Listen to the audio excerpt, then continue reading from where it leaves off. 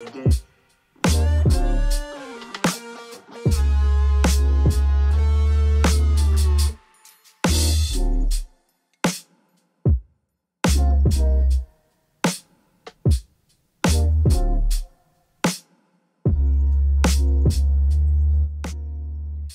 sweetest potatoes. As an avid consumer of the humble matcha latte, I've been experimenting and perfecting my matcha recipes over the past few months, influenced by my dear friend Remy of Veggiekins. Health benefits aside, because this brilliant green powder has plenty, I found solace in having a simple but solid morning ritual. Something to look forward to every morning and to start the day off at a slower but more intentional pace. So, let's get our day started. Of course, we have our matcha. I'd recommend ceremonial over culinary if possible, as the former is shade-grown, hand-picked, and hand-ground, meaning health benefits aplenty. This one is from Ippudo. I can't find the exact one, but I'll link their website down below, and it's super comprehensive. Next, we have the bowl. Pro tip, get one with a spout. It makes a huge difference and will make your life 10 times easier. You're welcome. In the bowl is the strainer, which helps sift and declump the matcha powder. This is one of the most important steps. In front of the bowl, we have the bamboo tea ladle, or you can just use a spoon. This one just so happens to be a bamboo spoon. Lastly, the chasen or whisk is also very important, as it helps aerate the matcha and create the beautiful froth.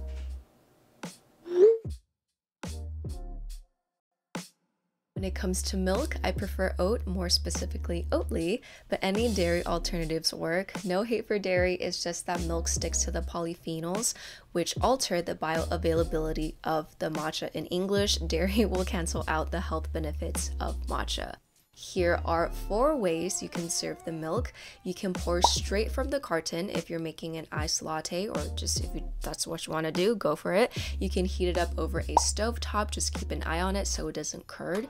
You can throw it in the microwave and use a hand frother. This has been my go-to the past year before I decided to invest in an actual milk frother. I have the setting on low froth. There's an option for high, henceforth why there's less froth than the handheld whisk.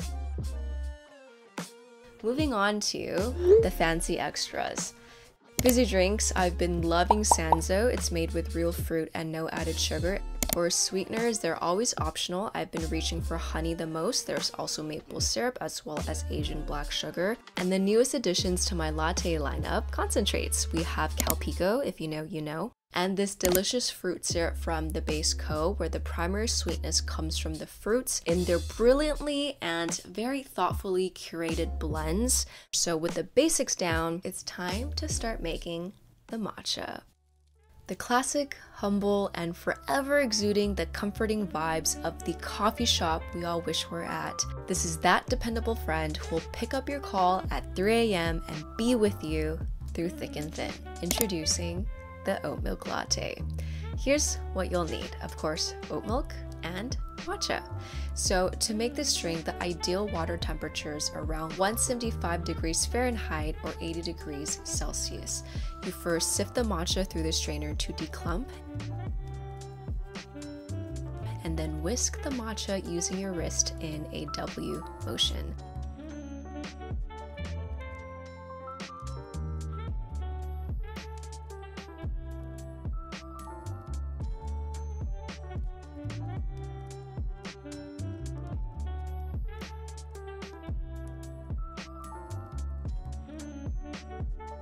So the point of using a spoon is to break the fall of the milk, but I'm realizing now watching this clip that, you know, I failed epically, so I gave up halfway, but that is the idea.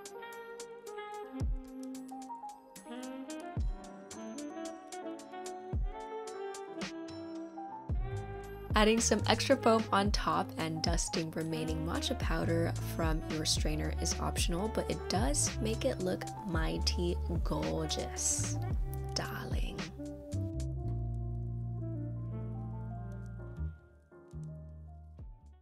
Sweet, thoughtful, and caring, this friend is as loving as she is preoccupied.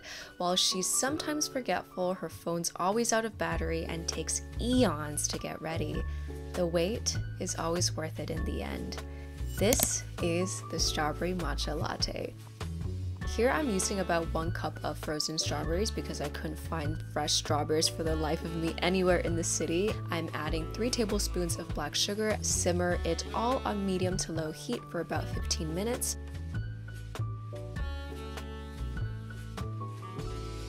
So now you make the matcha as normal and begin building the drink with the strawberry jam as the base. The milk pour was significantly more chef's kiss than the previous pour. Look at that beauty!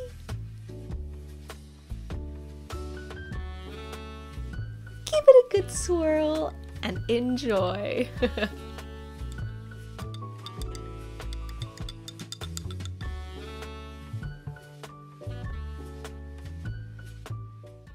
Hands down, the most positive and refreshing friend of the bunch who simultaneously exudes immense warmth and depth, lighting up any room she enters, forever seeing the glass half full, introducing the sparkling sunrise.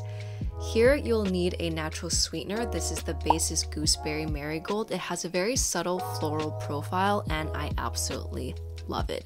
Sparkling water of choice, I have Sanzo's mango, and although it's not OJ, it'll help give it that iconic sunrise color. And of course, matcha.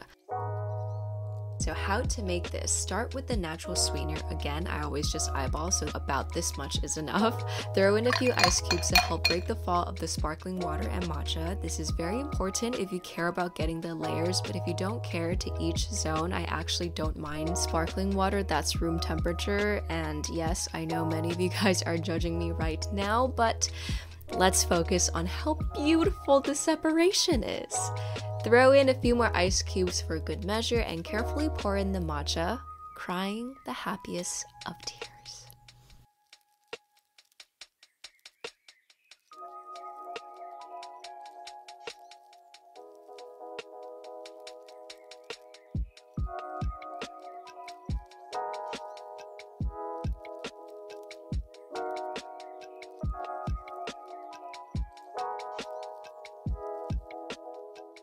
Your hippest friend who spends their weekend browsing thrift shops, knows all the best hidden gems in town, and travels to Japan, skipping Tokyo to go straight to Kyoto.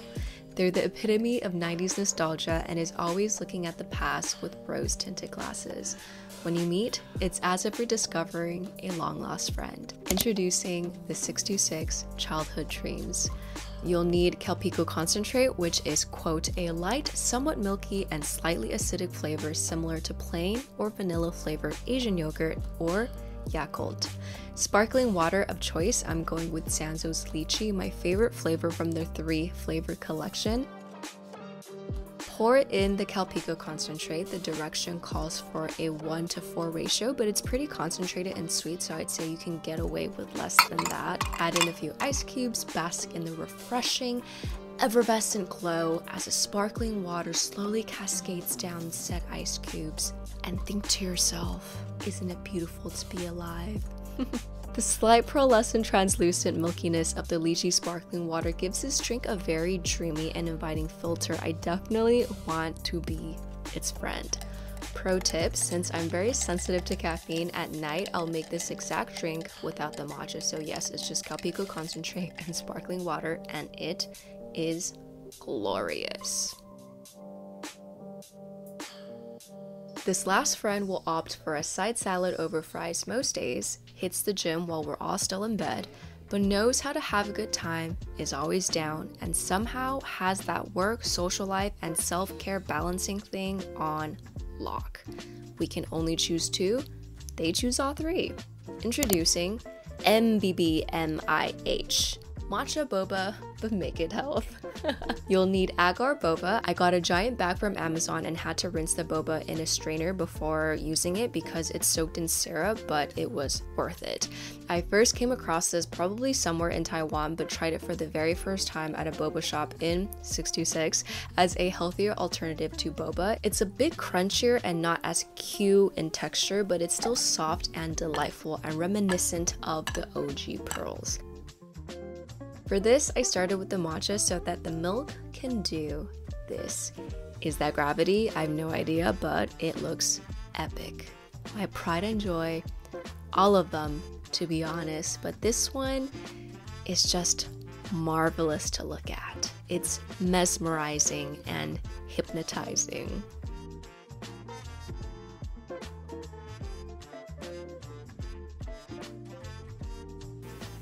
I hope you guys liked that video. It's been a long time coming. Oh my goodness, I've been wanting to make this video for the longest time. So I know the past couple of videos haven't been as deep as my regular content. I think I got a little burnt out when I made the, 2 to 3 months worth of like soul searching content. So after this matcha video, we'll go back to regular scheduled programming. But as with all things, I really do believe that from the little things that we do throughout our days, it can help us make all the difference in our lives, even if it's something as small as making a matcha in your morning. So please let me know down below which matcha you felt like described you perfectly, which drink is you, or if I miss any drinks, just let me know what that is, and I'll see you guys in next week's video.